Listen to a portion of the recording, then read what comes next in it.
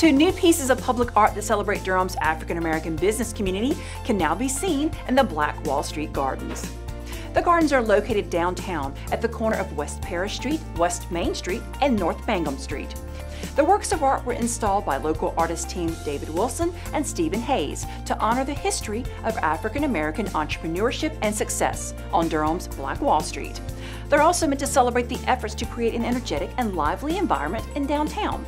One of the pieces, called the Prism, honors the unsung heroes of Black Wall Street, especially the women who helped establish the district as the hub for business and financial services. The second piece, called the Book Tree, features a bronze patina finish that pays tribute to the organic nature in which the Black Wall Street community grew. In addition to the two works of art, lighting, landscaping, and walkway improvements have been installed to help make the gardens a pedestrian-friendly gathering space. For more information about the Black Wall Street Gardens public art, visit durhamnc.gov/3912.